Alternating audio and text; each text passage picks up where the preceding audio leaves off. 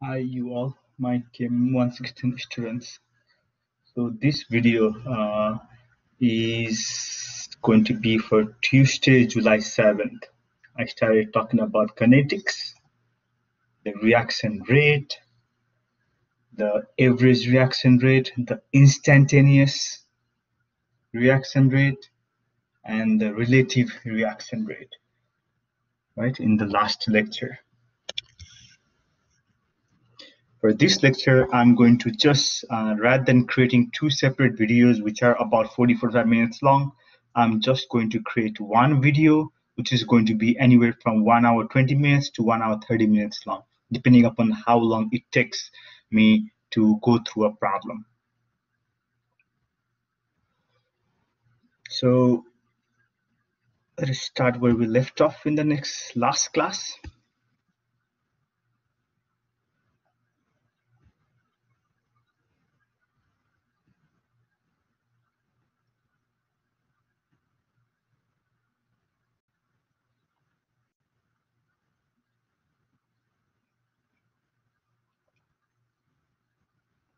All right, so this is where I ended up with. I spent about almost 5 to 6 minutes on these factors that affected reaction rates.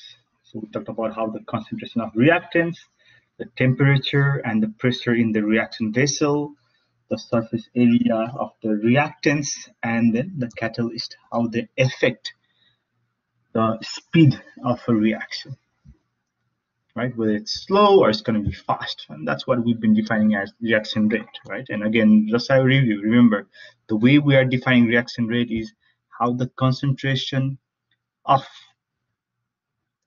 a reactant or a product is changing over time, right? So change in concentration over change in time.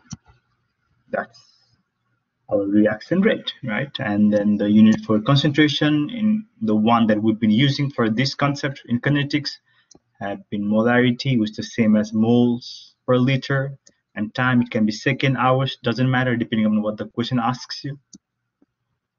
That's the unit for reaction rate, right? Molarity per liters times second. That's on the form of molarity per second. These two are the same thing. And you might have seen Alex write it as moles liter -1 times second to the power -1. And that's also acceptable, right? That is also equivalent because this is the same as 1 over liter. This is the same as 1 over second. And then I ended up talking about this Maltec 3 and then talking about this problem, right? We spent about 4 to 6 minutes working through this problem and saw as to how the volume of the reaction vessel, right, and then the temperature at which the reaction is carried out affect the rate of the reaction. Right, now moving on. All right, so now the next thing that we're going to talk about is something called rate law or rate equations, and then the integrated rate laws for the first order and second order reaction. Again, right now the name might seem foreign to you, but then as I explain these terms, I'm hoping you'll grasp the concept as to what these terminologies mean. So what is rate law? So basically all rate law is, or rate equation, these two are used interchangeably. It is a mathematical expressions that describe the relationship between the rate of a chemical reaction, and then the concentration of its reactants, and then the concentration of the reactants. All right, so for this reaction A plus B reacting to give a product C, A and B are the reactants. So in this mathematical expression, what I'm doing is I'm relating this rate of that chemical reaction with the concentration of the reactants. That's it. That's all rate law is.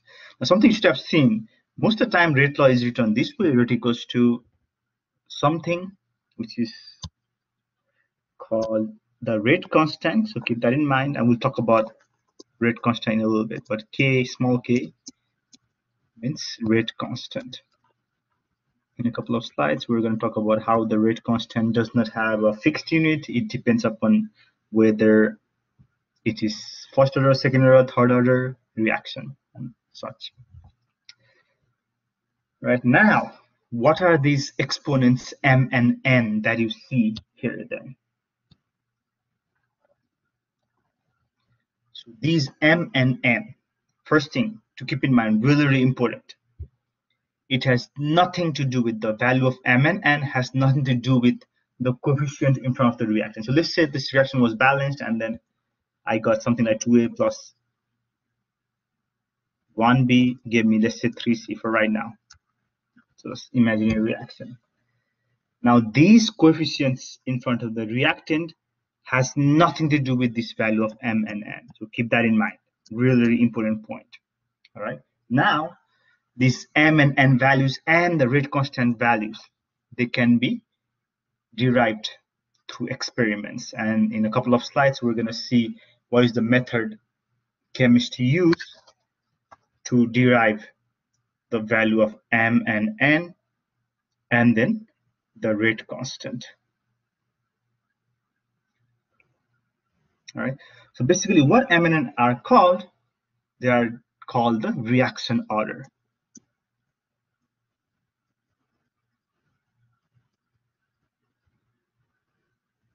The name sounds fancy, all right, but what it just means is basically, first thing, just to make sure you understand, m and n are going to be generally numbers, not generally always numbers. Sometimes they can be fractions as well, not necessarily whole numbers, but you don't have to worry about those fractional m and n values for Chem 160 for summer course anyways. All right. So what do reaction order tell you is it describe the effects of these reactants on the rate. That's what m and n describe you. All right. So now let's keep talking about m and n. So like I told you, all these values, rate constant, the reaction order, they are determined experimentally. In a couple of slides, we're going to see how do chemists derive these experimentally, and we're going to spend some time working on a problem where it explicitly asks you to find the value of K, M, and N. So first thing, the rate constant K, it is independent on the concentration of A and B. So the rate, we're going to talk about towards the end of this chapter, something called Arrhenius equation. That is where we're going to learn as to what is K dependent on. All right, now let's talk about those M and N and what does it mean by reaction order. So the way we think about reaction order is basically, depending upon the values of M or N, we say whether the reaction is either first order, second order, or third order, and so on.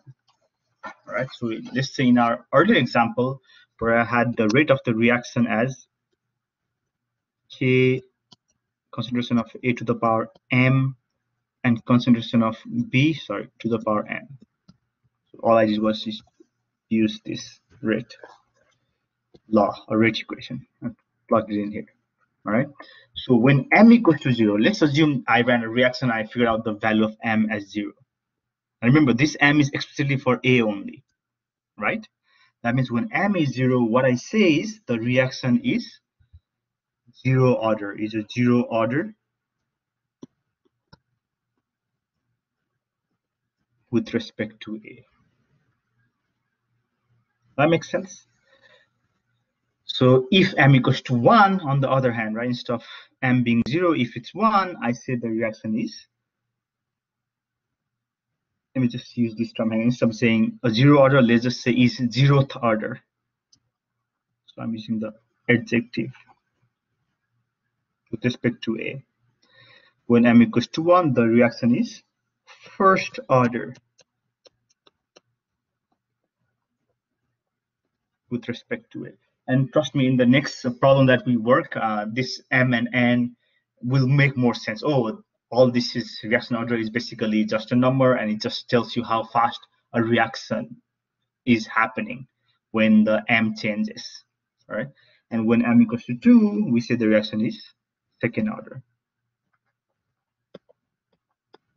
with respect to A. Remember, this is a specific, right, reactant, because since M, we're talking about just reactant A, that's why this is with respect to A, with respect to A, with respect to A. Now I could have done the same thing, right? Let's say if N was 0, what I say is the reaction is 0th order in B, because N is explicitly for B only. When N equals to 1, I could have said the reaction is first order in B, or with respect to B. When N equals to 2, it is second order with respect to B. All right. So now, let's say I ran an experiment and I figured out both my M and N values. And I figured out the M and N values were 2 and 1. So what I say is this reaction is second order in A because the value of M is 2, and it is first order in B. All right. Now, the other thing that Alex likes to ask you is the overall order of the reaction. What is the overall reaction order? Overall reaction order is basically nothing but the sum of M and N. So for this reaction, particular reaction, I add these up and I get 3. That's why the overall reaction order is third. That's it.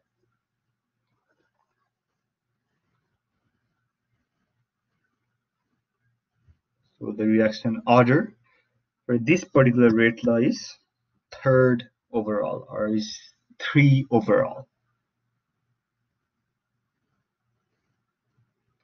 Okay, I hope this is kind of making sense. And the next problem that I work will hopefully kind of help you think about these M and N that I'm throwing at you, these abstract concepts. So the kind of questions that Alex gives you, and it's titled Using and Understanding the Rate Law. So they have given us the rate law or the rate equation for a particular reaction. Now remember, the rate law always has only reactants, no products at all. That's why I know that N2NO3 in my reactions are both of these are my reactants. Because my couple of slides earlier, what I told you was mathematical expression that describes the relationship between the rate of a chemical reaction and the concentration of reactants. We do not really care about the concentration of the product C. That's why I'm telling you, since this rate law has N2 and O3, that's how I know that, oh, N2 and O3 are both my reactants.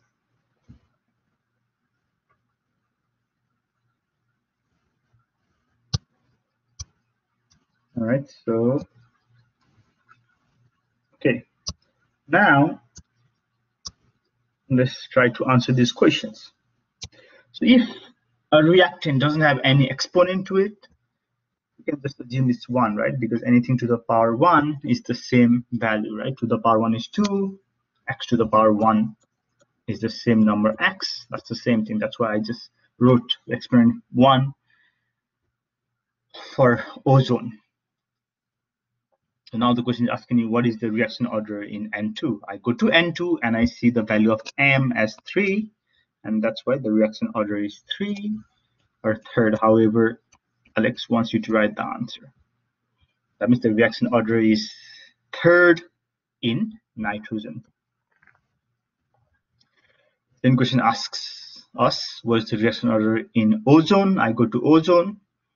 It has an exponent of 1. That's why it's first order in ozone. Our next question is the overall reaction order. And what did I tell you about the overall reaction order? To find the overall reaction order, you just add the exponents on the two reactants. and that gives you the overall reaction order. So I add 3 plus 1, that gives me, sorry, this is 1, value of 4. So the overall reaction order is 4 for this particular reaction. All right, now this is what I mean by understanding why are we even doing this, right? Why did we even care about coming up with a rate law? And this is where things are going to get a little bit exciting, and I'm hoping these two problems will help you understand what this really means. So at a certain concentration of N2 and O3, the initial rate of reaction is 3.0 times 10 to the power 3 molars per second. What would the initial rate of the reaction be if the concentration of N2 were doubled? All right, so I might not have enough space here, so I'm going to use my whiteboard for this one.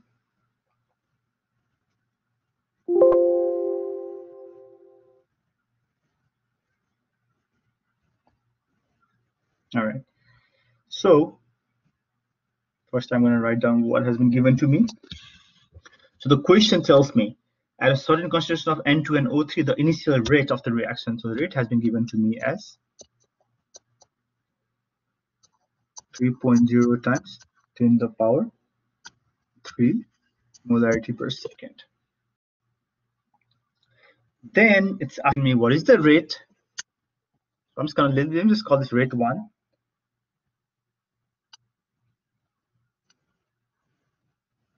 Right, rate for experiment number 1, and let's just call this rate for experiment number 2, which I do not know, because the question is asking me what would the initial rate of the reaction be if the concentration of N2 were doubled.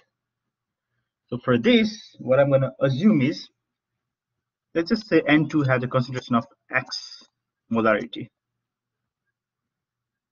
That means for my rate 2 thing, N2 is going to have, since the concentration doubled, the concentration is going to be 2x molarity. Again, remember these are units of molarity. Does that make sense? Basically, what it's telling you is, if N2 was, let's say, 2 molar in the first condition, in the second condition it would be 2 times 2 as 4 molar. But then I wrote in terms of x to make my life a little bit easy, because I have to solve for x eventually. Sorry, I have to solve for a rate eventually. But I hope you understood why I put in x here. Just a variable. All right. Now I'm going to use my rate equation for the first part. So let's just call this the rate first part. This is the second part. For my first part, I'm going to write down my rate that has been given to me. My formula was based on this PowerPoint slides. I know that rate equals to K times N2 to the power 3 times the concentration of O3. That's what I'm going to write down. K times N2, third order in nitrogen, and in ozone it's first order. All right, so for this I know my rate is 3.0 times 10 to the power 3 molarity per second. Do I know the rate constant? No, they haven't given me the rate constant K. And then N2, concentration of N2 is X to the power 3. Do I know the concentration of O3? No, I do not know the concentration of O3.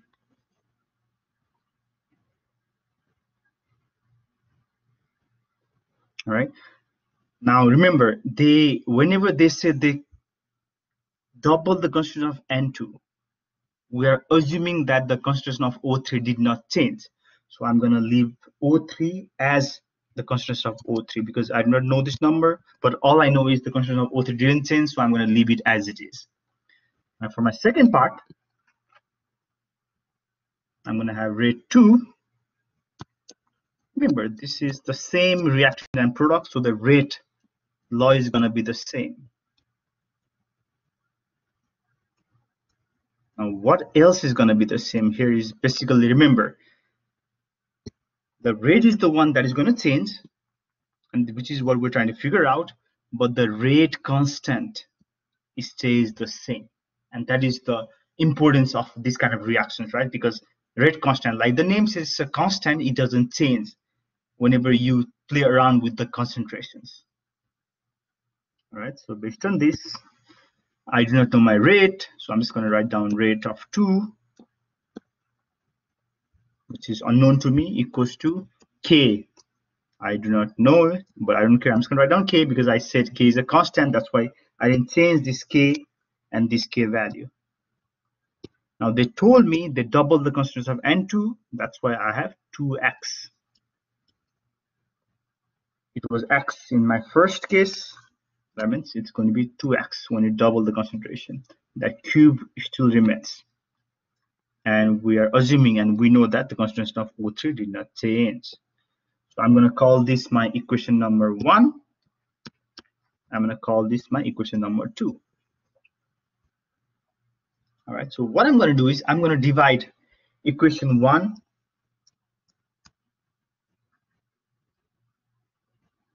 by 2. So when that happens, right, and it doesn't matter, you could have done the other way as well. 2 divided by 1 doesn't matter. Dividing 2 divided by 1 makes my life easy, so I'm going to go that route. So rather than doing 1 divided by 2, I'm going to take the equation number 2, and then I'm going to divide it by equation number 1. When I do that, this is what I'm going to get, right? I'm going to get rate 2 equals to K times 2x cubed times the concentration of O3 .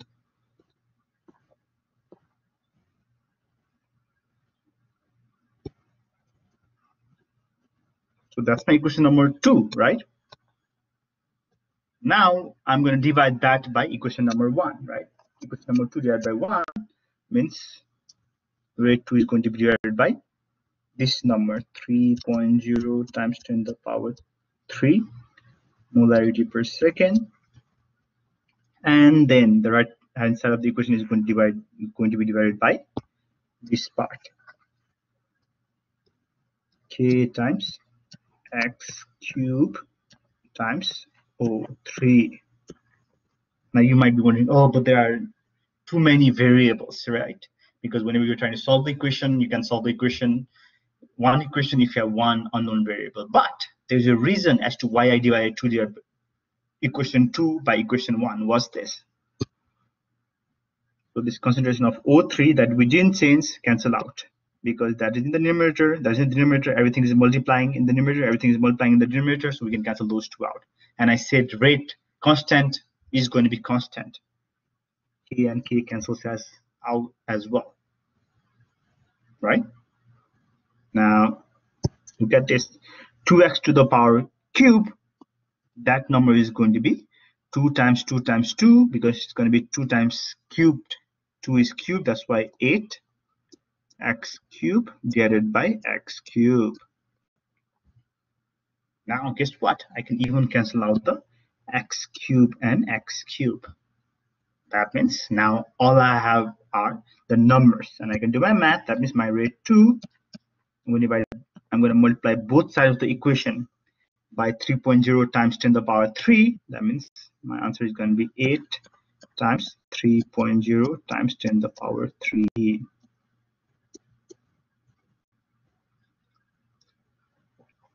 So what is this telling me? All right, so based on this rate law, when the concentration of N2 is doubled, look at this, the new rate will be 8 times the original rate of this reaction.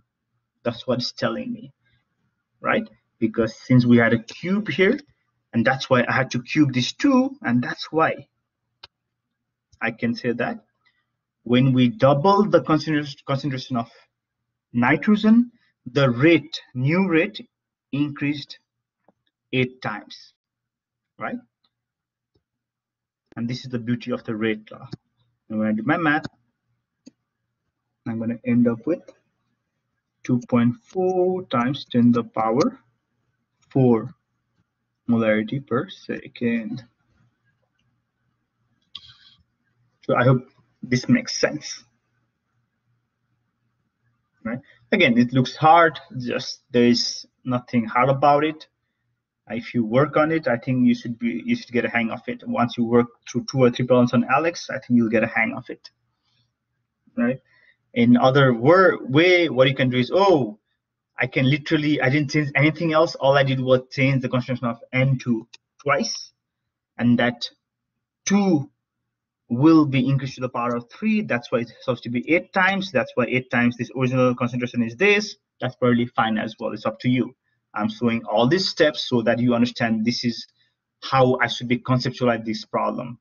And this is why the new rate is 8 times the original rate of the reaction. Or the new reaction where we double the concentration of nitrogen is 8 times as faster as the old reaction. So let's just say old for this one, right? And the new reaction is 8 times faster than the old one. That's all this is telling you. So I hope this makes sense. So let's work the last problem out. So the last problem tells us the rate of the reaction is measured to be 64 molars per second when the concentration of N2 is 1.8 molar and concentration of O3 is 1.4 molar. And then they're asking us to calculate the value of the rate constant. All right. So I do want you to look at those units of K right now for this problem that they're asking us. Do you see how this K has a unit of molarity to the power negative third times second to the power negative 1? Because in the next slide after this, after I work through this problem, we're going to talk about how the unit of rate constant is never the same. We're going to play around with those concepts, unit of rate constant, and very important from exam 1 point of view. All right, but then for right now, let's figure out the last question. For the last question, I'm going to clear my canvas because this is a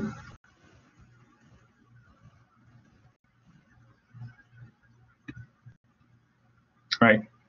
So for my last question, what I have been given is the concentration. First, the rate has been given to me.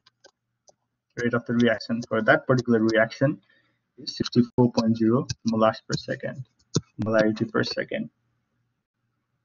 If you're wondering as to, in the last problem, sorry, the question did tell me to report my answer to 2 sig fix.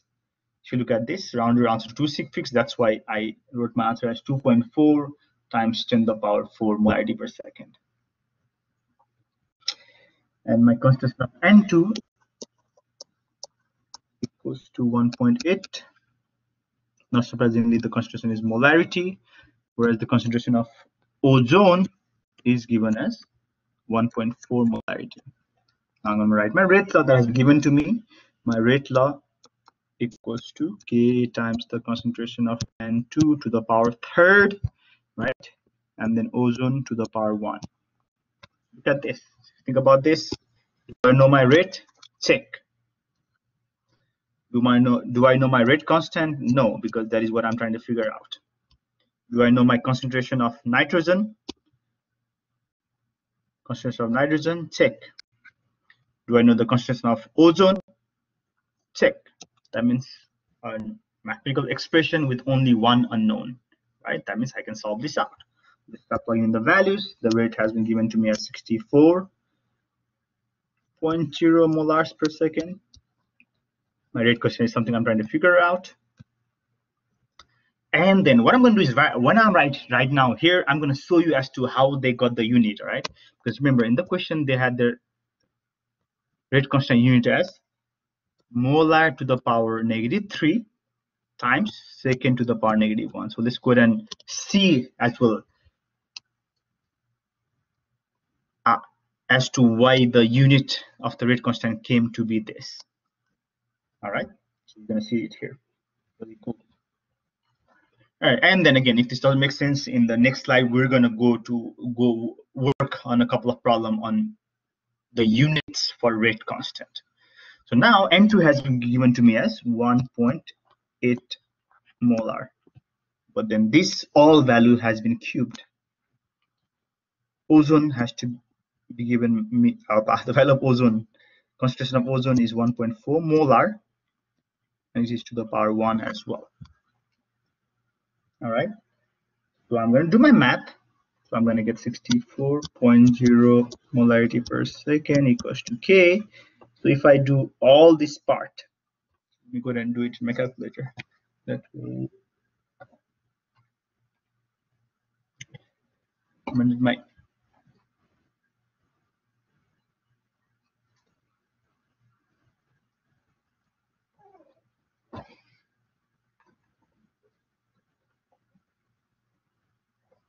so 1.8 to the power 3.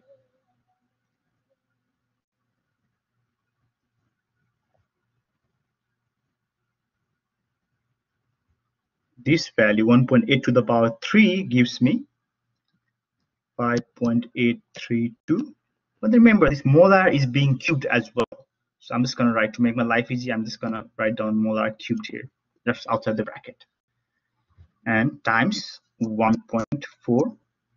This molar to the power 1 is molarity as well. While I'm here, let me go ahead and cancel since all these are being multiplied, right? So I can definitely cancel the molarity here, 1 molarity and 1 molarity here, right? So my K value is going to be, this is to the math first, right? So all I have to do is 64 divided by 5.832 times 1.4. My K value is going to be 7.8 in 2 sig figs. But what about the unit? How the heck did they get this here? So if I divide both sides of the equation by m cube, what do you think happens? Right? Don't you get something like meter cube times second in the denominator? And guess what? Isn't this the same as 7.8? Remember, 1 divided by x cube in its exponent form is the same as x to the power negative third, right? And the one is 1 divided by y is the same as y to the power negative 1. And that's how they got this, right? M to the power negative third times second to the power negative 1. That's how they got the units here. Again, for this problem, you didn't have to worry about the units, but in the following slides, we're going to talk about the unit of rate constant. So I thought I'll give you a taste of what it looks like. But in here, all you have to do was calculate the value of the rate constant, which you did as 7.8.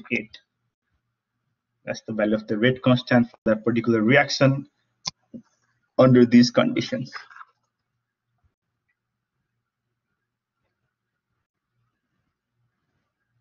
And again, take your time. I want you to look at this and then see if you understood how they played around, or how did they get the units this as molarity to the power negative third times second to the power negative 1, because that's where we're going to go next. The next thing that we're going to look at is the unit of rate constant. Before that, there's going to be a knowledge check 4 problem. So this problem asks you for the same problem in the earlier slides. So it is talking about this problem, right? Then what I'm telling you is, what is the new value of the rate constant? So I want you to focus on this problem. So basically you are solving this problem, but I have tweaked things a little bit. I'm telling you that what is the new value of the rate constant if the reaction order in nitrogen was 2 instead of 3. Because if you look at the rate law, you see how this is, reaction order is third in nitrogen. But then what I'm asking you to do is find the rate constant when it is reaction order is 2 in terms of nitrogen. I hope this makes sense, and assume everything else is constant. So basically, so I'm going to kind of give you a hint here, rather than your rate law being something as K nitrogen to the power 3, ozone to the power 1. I'm asking you for this last problem, keep everything the same, but change this reaction order from 3 to 2. Then find the rate constant. That is all I'm asking you to do. And then while you are here, to push yourself further, right? See if you can figure out what happens to the unit of rate constant. See if you can figure out that the unit for rate constant is going to change to this, and see if you understand as to how that's happening. So I give you the answer, not the answer, not the rate constant, but I give the unit of the rate constant. What I'm asking you to do is solve the value of the new rate constant, and you'll get full credit on eCampus, but then go further and see if you can figure out as to how the unit of rate constant for this particular problem when the reaction order is second in nitrogen is molarity to the power -2 times second to the power -1. Right, so now as promised, let's talk about the unit of rate constant.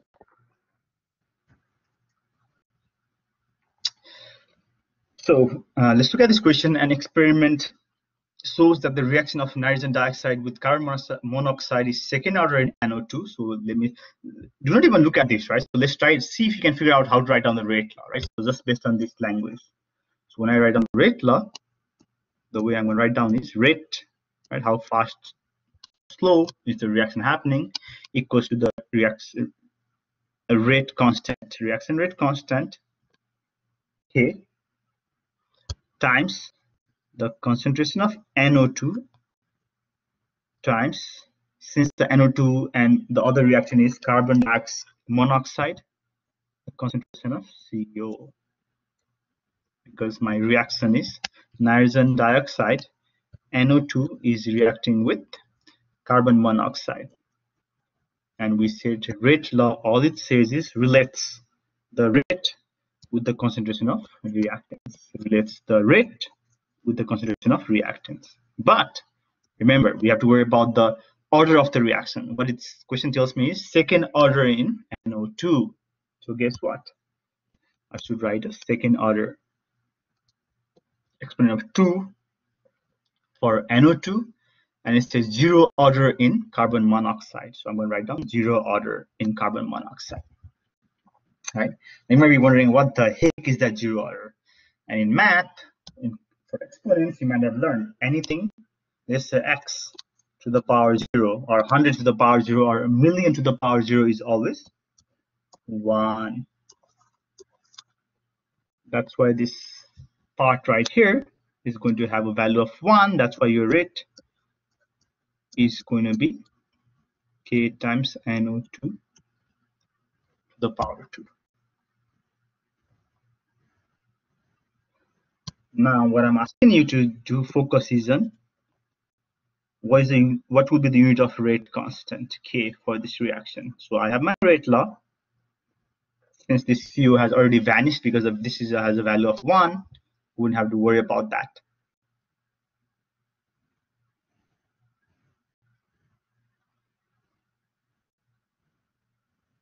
All right. So now let's see if we can figure this out. The rate constant for this reaction, for this particular reaction. All right. So go and open my white board. So my goal is I'm trying to figure out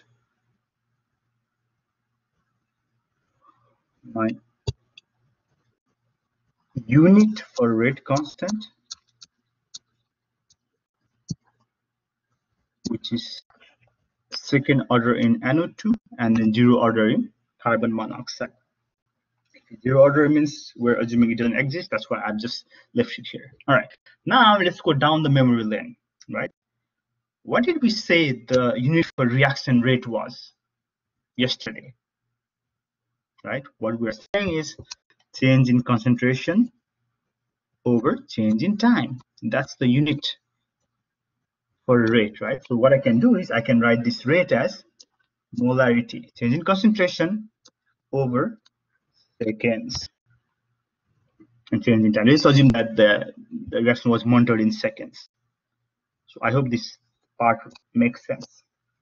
Equals to, I'm trying to figure out the unit for K, right, which I do not know, so I'm just going to write down K. The unit is unknown to me. Times, what is the unit for the concentration of NO2? Always going to have molarity, right, to the power 2. Now look at that. All I have to do is like move around m and I get my answer, right? So I'm going to divide both sides by m squared.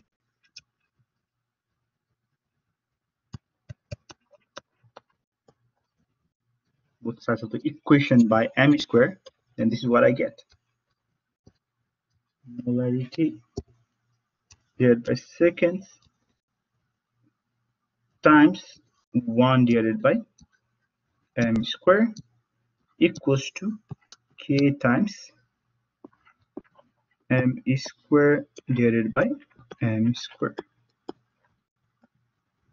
When I do that, what's this? I can cancel out my meter square and meter square. Sorry, the molarity square and molarity square. And then, since m square is m times m, I can cancel one of the m's out, right? That is my final concentration of K is going to be 1 divided by molarity times second. Or it's the same as molarity to the power -1 times second to the power -1.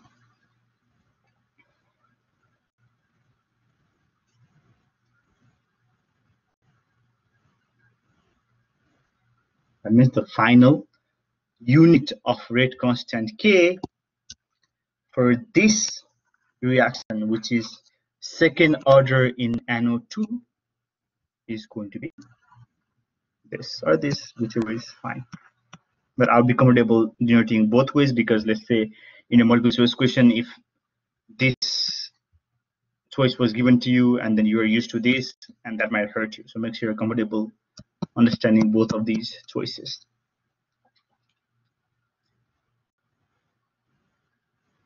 Right. So again, what I'm doing here, right, is basically think about this, right? If you think about all these equations that you've used. So what I mean by that is, let's say easy example. Let me clear my canvas. What comes to my mind? Let's just say, oh yeah, easy example might be, let's say PV equals to nRT. Right? So how do you think they came up with the unit for R? Like you're like, that's a gas constant. I do not know the units for R, right? What you can do is, what's this, right? You know that pressure is measured in ATM. Volume is usually in liters. My N is the number of moles. And I'm trying to figure out the unit for gas constants R times temperature is in Kelvin, right? Now all I have to do is divide both sides of the equation by mole times Kelvin. When I do that, what's going to happen? Divide both sides by mole times Kelvin, mole times R times Kelvin, divided by mole times Kelvin. And look at this. Mole and mole cancels.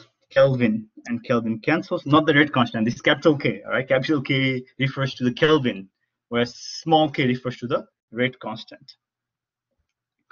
And then that's why the final unit for gas constant R, one of the final units is liter times ATM. I just switched places for these two, all right?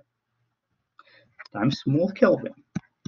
That's it. And that's how you derive units, right? For some of the unknowns or some of the constants, right? And this can be even written as liter ATM times, you can even write it as mole to the power -1 times Kelvin to the power -1. So I hope what I did with the unit of rate constant makes sense. That will definitely be in your exam 1 in some shape or form for the units of rate constant. So make sure you're comfortable with that concept. All right, so moving on. So your knowledge check 5 is going to ask you the rate constant of K for the reaction in the earlier slide. So it's talking about this reaction.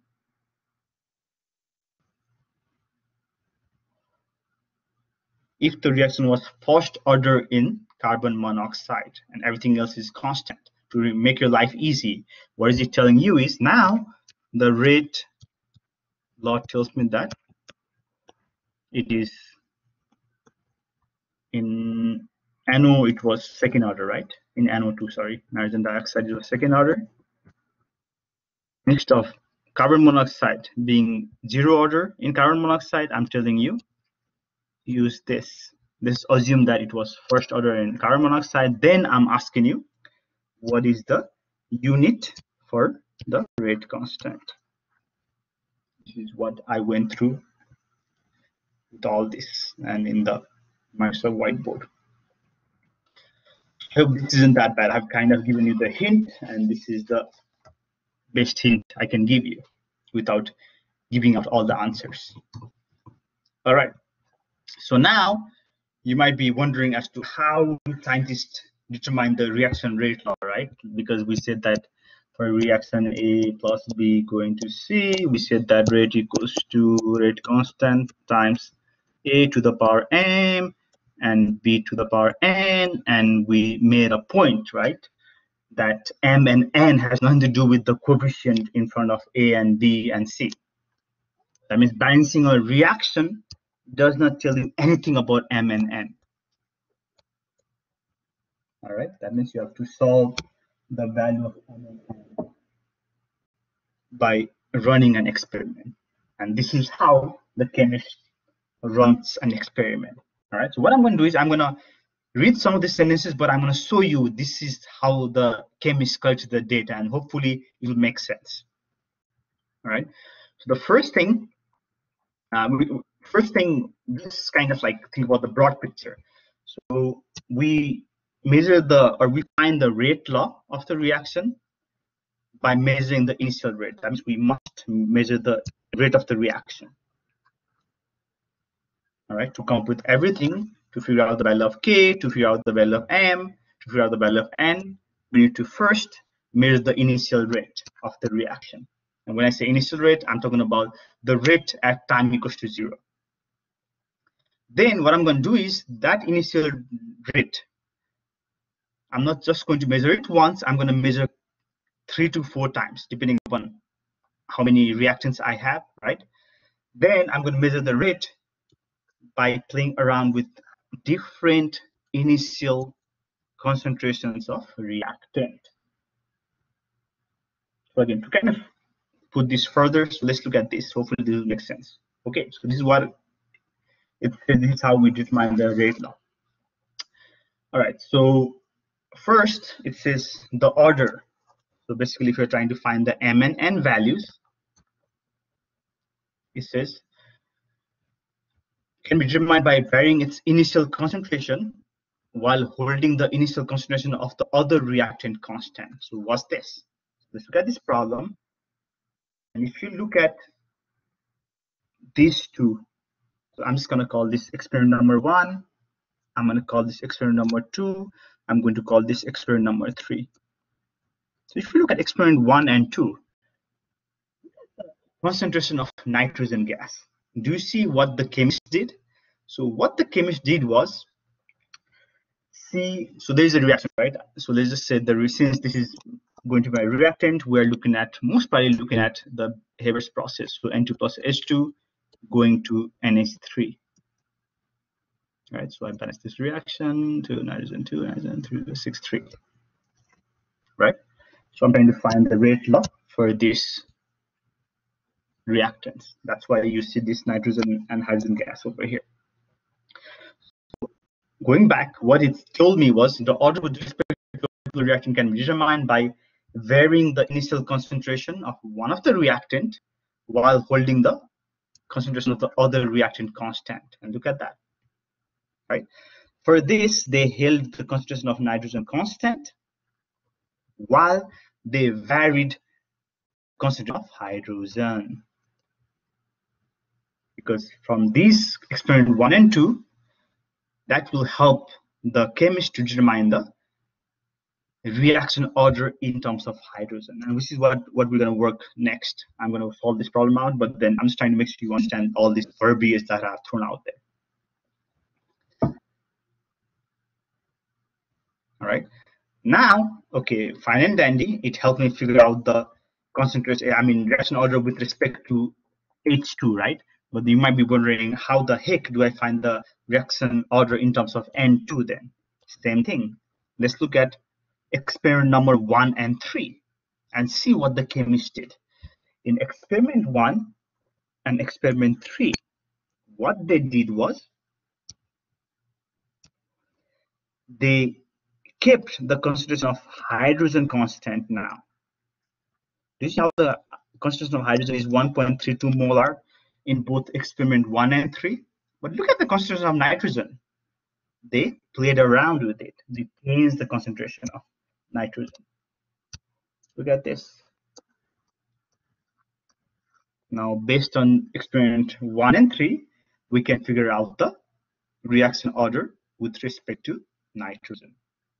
And after we find the reaction order, we can literally just use one of these experiments because we have the initial rate, we have the reaction order, then we can find the rate constant K.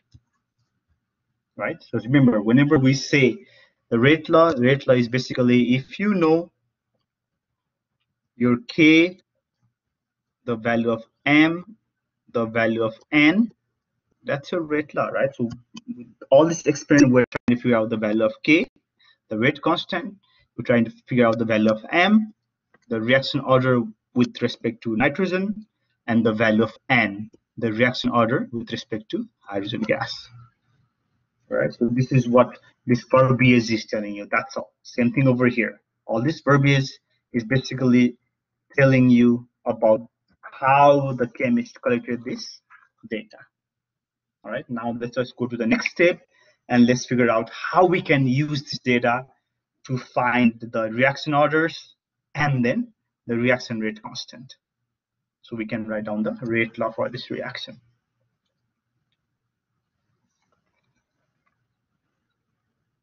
All right, so let's start it.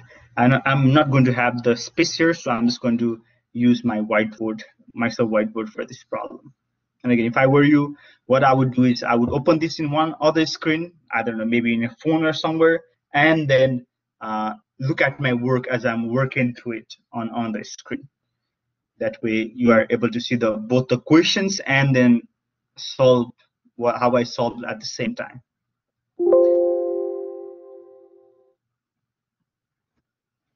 All right, so now,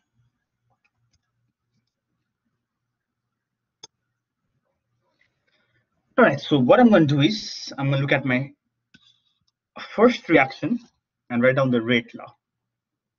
So what I've been telling you is the first one is where my cursor is at.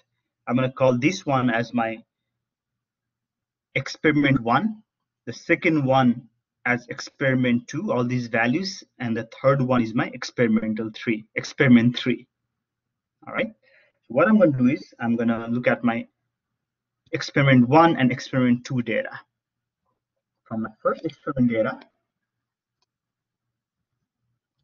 what I can do is I'm going to call that rate 1 equals to rate constant K. And one thing that you have to, sorry, I forgot to mention, right, is basically since this reaction that I'm talking about is just talking about nitrogen and hydrogen, and I didn't mess around with the temperature, the rate constant will be the same for all these, experiment 1, experiment 2, and experiment 3.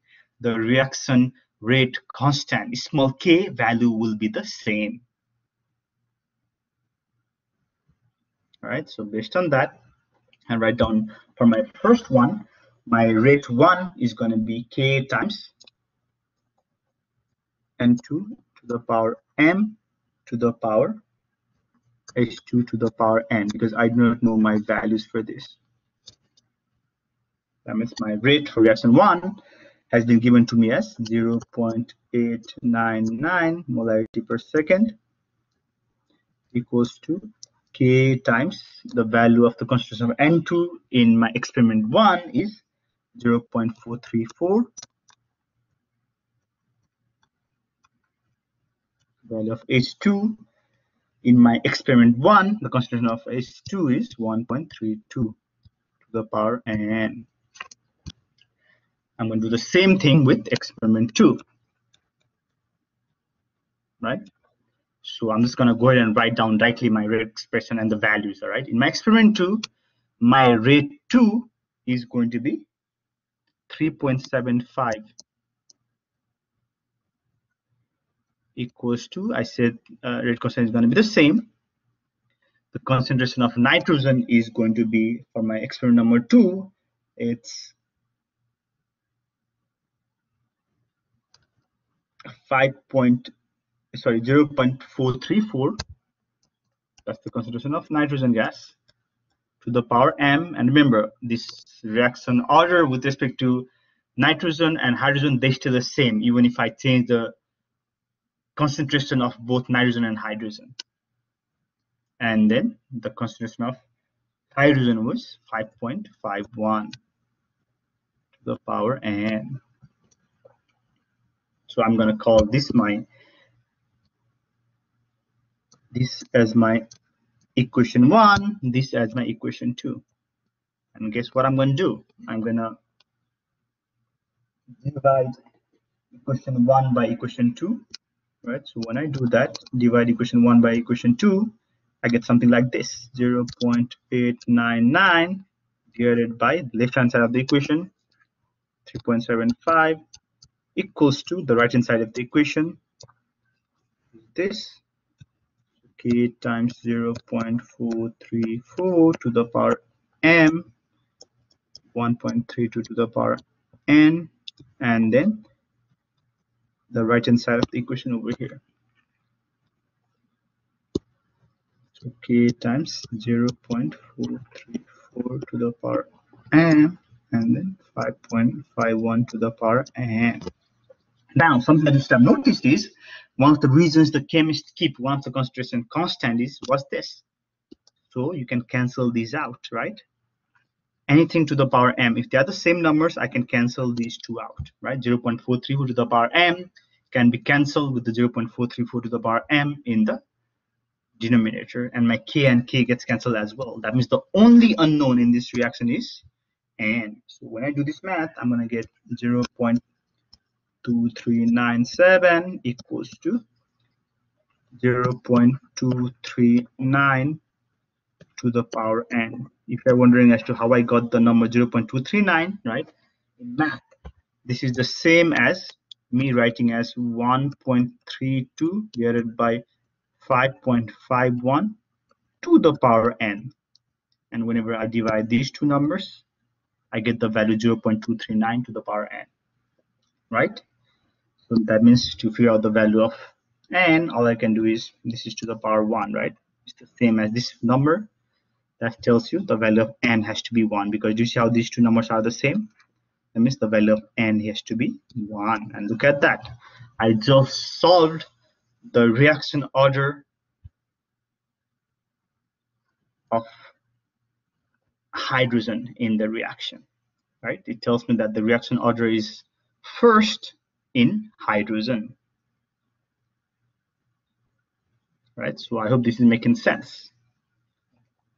Now I'm going to do the same thing. All right, so something that you should have realized, that the reason I took experiment 1 and 2, and let's say I didn't use experiment 2 and 3 to find me the value of n right here, is because in experiment 1 and 2, the concentration of N2, they were constant. You see how this was constant? Do you see how this was constant? And that's why, to find the reaction order of hydrogen, I have to use the two experiments where the other reactant has a constant concentration. And that's why I used experiment 1 and 2 to find me the reaction order of hydrogen in the reaction. All right, so based on that concept, I'm going to clear the canvas now.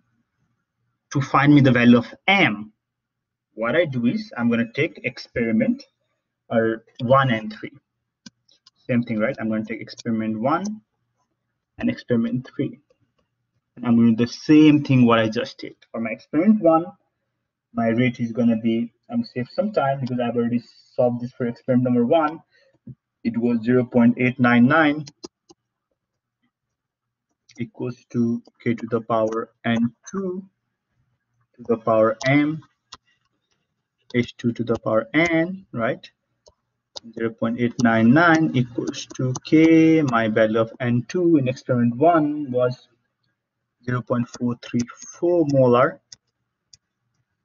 to the power m times hydrogen was 1.32 molar to the power n. Then I'm going to go to my experiment 3, do the same thing, right?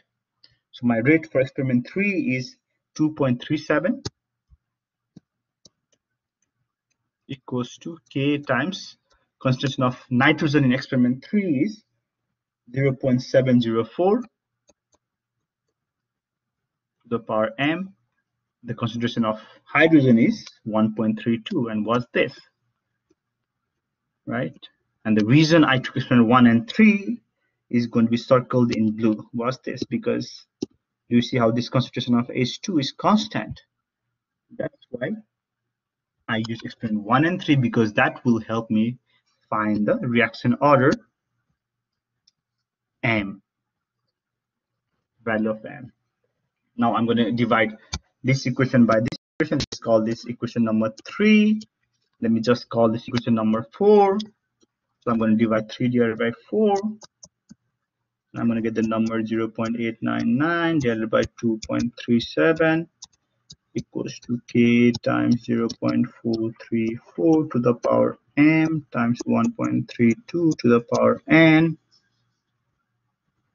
divided by k times 0.704 to the power m 1.32 to the power n. And what's this? This is why we took experiment 1 and experiment 3. You can cancel out these n values, right? The k and k gets cancelled. And if you do the same thing what I did earlier, your m value will come to 2. That means based on that, I can write down my rate law as rate equals to k times n2 to the power 2, right? Because this m value was for nitrogen. And then my n value that I solved for earlier is the value of 1. And that's what the first question that Alex asks you, is to write down the rate law for this reaction.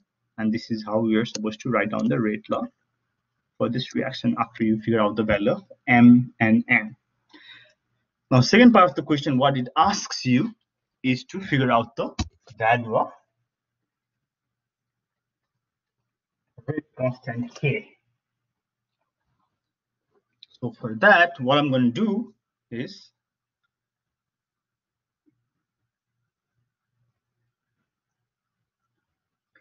and I can take any equation. I can take equation number 1, equation number 2, equation number 3 that I had solved. It doesn't matter. All right. So either experiment 1, experiment 2, experiment 3. So in my experiment 1, what I had was my rate law was 0.899 equals to k times 0.434 to the power m times 1.32 to the power n, right? Again, this number I got it from experiment number 1, because experiment number 1 tells me that this is the concentration of nitrogen, this is the concentration of hydrogen that they used, and this is the initial rate. And now I know my values of m and n, right? So let me plug those numbers in. That means, let me just save my time. I know the value of m that I solved was 2, and the value of n that I solved was 1. Look at that. Now this is an equation where everything is known except for my rate constant k. Now I can solve my rate constant k.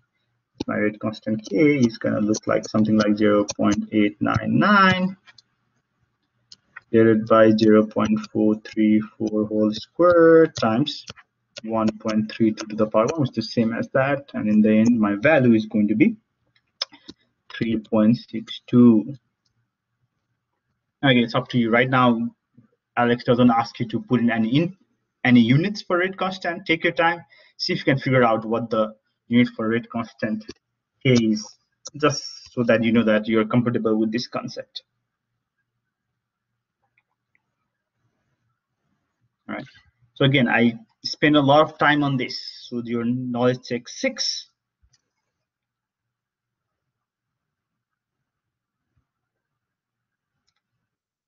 Goes to the same concept. First, it gives you the same kind of data, or the way it's put in is the same, right? Look at that. It has trial 1, so similar to how I had used the term experiment 1, experiment 2, experiment 3. It has the concentration of one of the reactant, concentration of another reactant, and then the rate of the reaction. Look at the one, same, right? The way they have put in here as well. Concentration of one of the reactant, concentration of another reactant, and then rate of the reaction. And all you have to do is follow the same steps that I did, and this will be a good practice for you. And then you'll have to figure out what is the rate law, what is the rate constant K, and then overall rate of this reaction.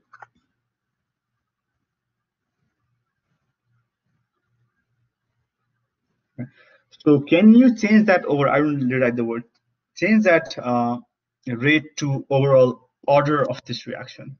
Sorry, change this to, I'm hoping, I'm going to check on eCampus to make sure I didn't use that term, because I do not really remember on eCampus what did I ask it to solve, but then I'm going to check on that.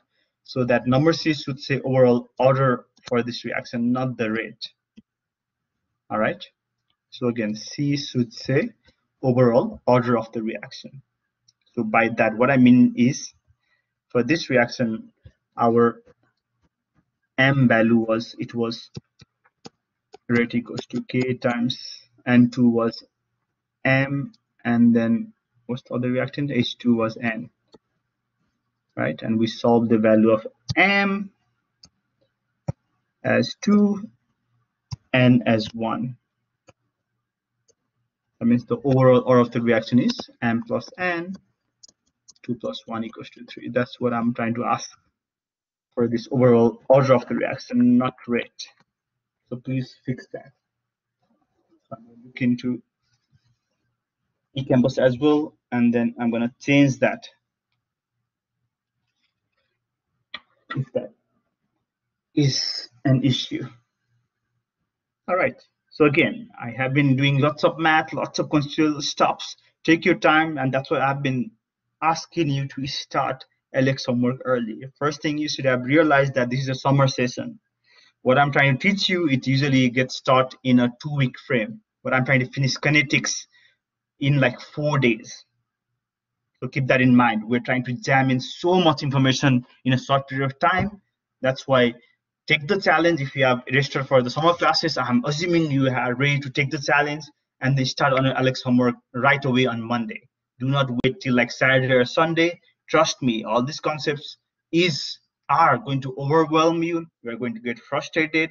So Alex will be more like a frustrating experience for you rather than a learning experience. And keep that in mind, right? In your rate law expression, we don't really care about our product.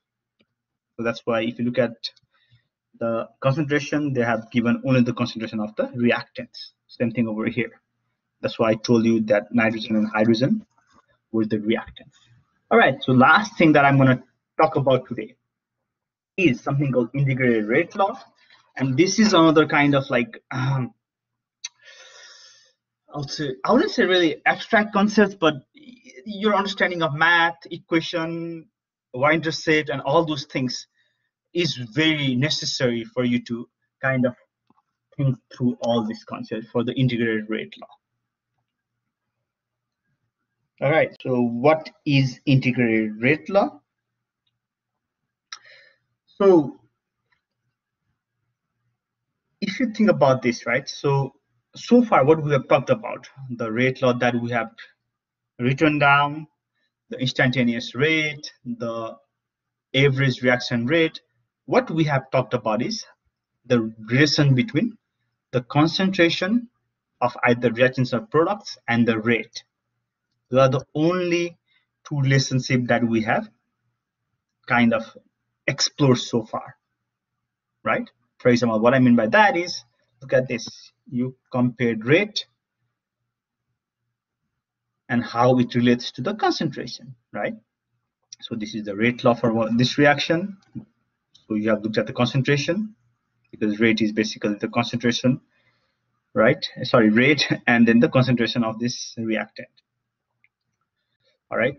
So now, if I take that rate law and if I integrate it, and I would say not only respect to time, it's going to be more, and I'm going to talk about that. And it's up to you if you want to understand it into much more detail. I'm just going to show you as to how the integration works. All right. But the reason that I'm going to show you is basically how the rate law can be integrated and then produce a concentration and time relationship rather than the concentration and rate relationship that we have talked about so far. All right. And then relationship depends upon whether the reaction is zero order. Similar, right? Think about this zero order as, let's see, if I have a reaction where my M value was 0, I know that this reaction is zero order, right? Because the M value is 0. First order means when M equals to, second order is when M equals to 2, and so on. And finally, based on the integrated rate law, I'm going to talk about half-life. First, talk to you as to what half-life means conceptually, then we're going to work through some problems. All right, so let me tell you what I mean by this integration with respect to something, right? So this shouldn't be just time, it should be more than time, but let's just say the rate law can be integrated for right now. So cancel this out. Rate law, yeah, we're going to use time to integrate, but there is somewhere we're going to integrate like in terms of concentration as well. So I just don't want you to get that wrong conceptually. What I mean by this integration, what's this? So if the reaction is forced, let's see if I have a reaction where A is going to B, right? So B is the product, but then when I write the rate law, I write down something like this, because rate law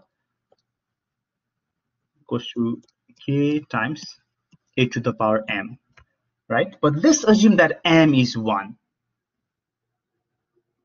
Boom, guess what? This is my first order reaction, right? Because M is 1, and that's the only reactant that is taking part in this reaction. That's why I can say that this right here is my first order reaction, right? E to the power 1 is A.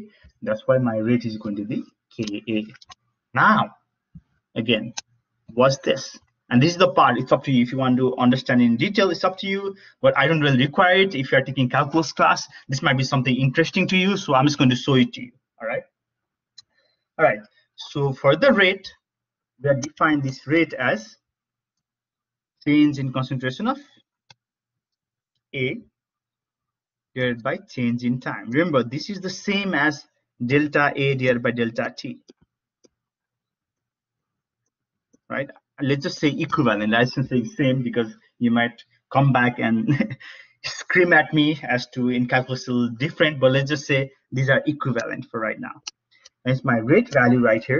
I change that to dA over dt. So change of A and change of time, right? Concentration of A change in time, but then very, very minuscule change is what D tells you. All right. And my Ka, I'm going to keep it constant, not change it yet. So I'm going to multiply both of this equation by dt. So what I get is something like dA equals to K times dt times concentration of A. So to kind of put the like term on the same side, I'm going to divide both sides by the concentration of A. When I do that, I'm going to get something like this.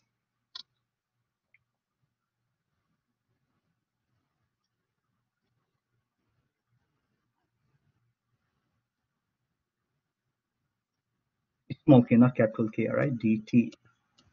And now, when I integrate this, all right, when I integrate this, since on my left hand side, I'm talking about the concentration of A from time when A was 0 concentration all the way to concentration of A at time t. On my right hand side, since A is a constant, so what I'm going to do is that dt is talking about time. That means I'm integrating this from time equals to 0, right, to time t. And when I integrate this all, guess what do I get? My first order reaction integrated rate law.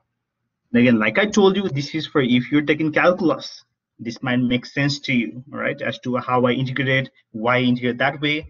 You don't have to understand this. For people who are taking calculus and who wants to push themselves further, look at it, and hopefully this will make sense. Go ahead and do the integration, and hopefully you'll get the same answer, right?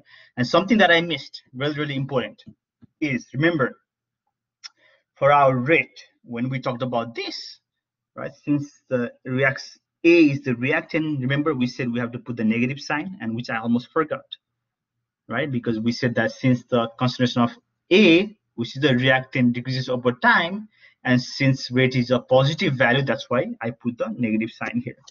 So this is basically negative dA over TD. So we are integrating more like negative dA over A naught through AT, and same as from here, 0 through time t. And when I integrate this, what I get is, this is the most important part, is this. So this is the first order integrated rate law. Really, really important, because that's what I'm going to talk about in the next 10 minutes that we have left. All right. So let's look at that formula. And again, like I told you, this is optional. You don't have to understand all this. If you want to, go ahead and do it. Be my guest. Otherwise, all you have to do is understand this part. So let me just erase this. That way I can focus on, right? Understand that why this is first order reaction. And then if I integrate, do some integration, not just respect to time, just respect to time, and maybe add the term concentration if you want to. Gives me this. So whatever I circled or squared in red are the two important things that you need.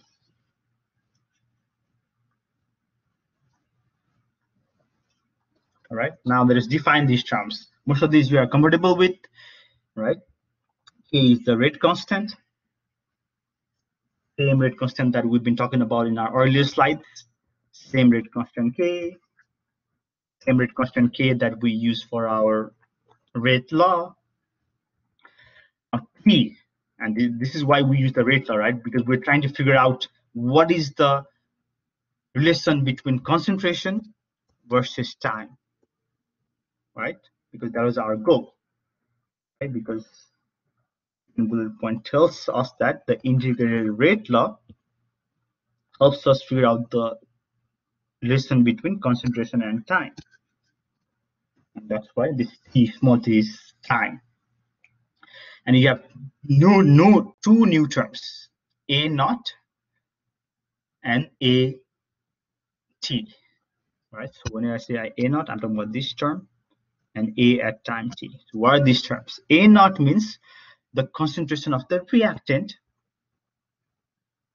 at time equals to 0. So think about that as the initial concentration of A. And that T, the A subscript T, tells you what is the concentration of reactant A at time t. All right, so I hope this is kind of making sense. I do understand there's lots of math again, and I told you not to focus on the calculus part integration. All you have to do is understand this conceptually and internalize the fact that this is reaction. This expression tells us that this is first order in A, and whenever I integrate this part with respect to concentration and time, I get this equation. And this equation is what we are interested in. We're interested in exploiting this equation. All right. And then make sure you know what is A naught, this term, what does A at times means.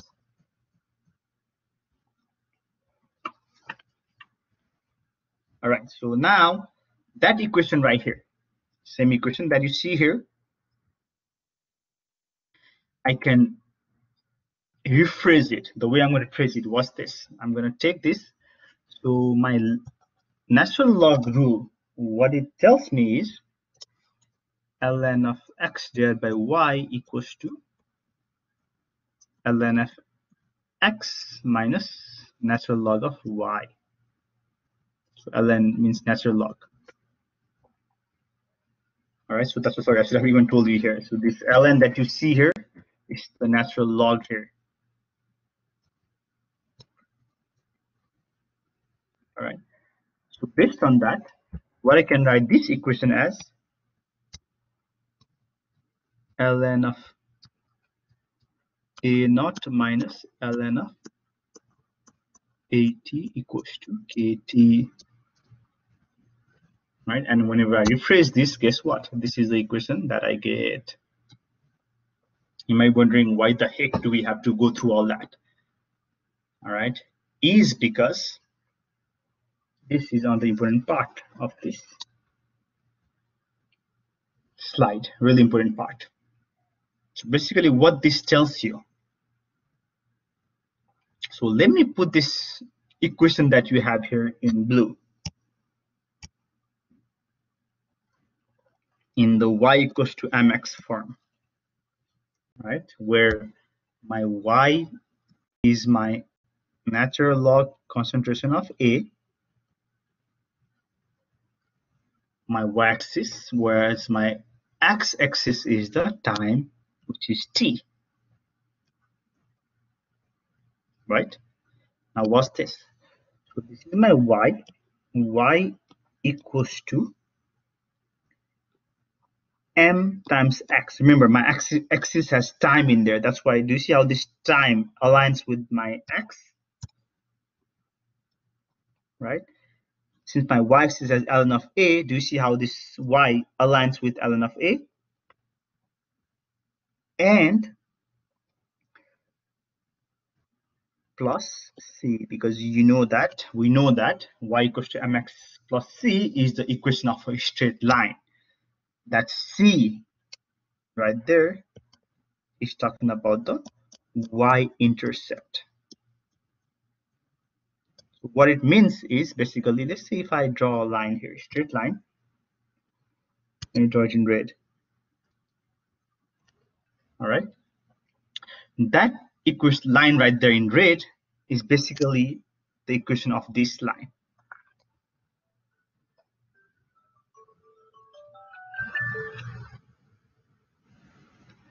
All right, now my c is the y-intercept, meaning that this right here is my y-intercept. So the distance between this and this on the y-axis, that's my y-intercept. And something that I did intentionally is, do you see how that k, which is the rate constant, remember that, has a negative value in front of me? That tells me that, right, since that k value has to be a positive number, that's why it tells me that my slope is negative. That's why I do the line in that way rather than, let's say, this way, right? Because if I draw the line this way, this line right here has a positive slope, whereas the red line that I drew here has a negative slope. That's why you have the minus sign here. All right, so to paraphrase what I mean by all this, all right, is the ln AT is plotted on the y-axis. That's why I have the ln of the concentration of A. This T is just telling you the concentration of A at different times T. All right, and my x-axis, I have the time. Look at my second bullet point. It says time t is plotted on the x-axis. Look at the slope of the line. That's negative k, right? That's why my m aligns with negative k. And finally, the y-intercept value. Look at that. My y-intercept value should be ln of a naught. The y-intercept value c is ln of the initial concentration of a naught. Will give me the y-intercept value.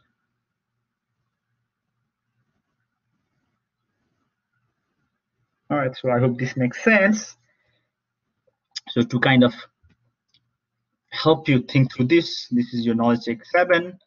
I'm asking you for the linear form of first order integrated rate law, because all these examples that I gave you, right? These 2 slides, these are for first order reactions. That means they're talking about the first order integrated rate law.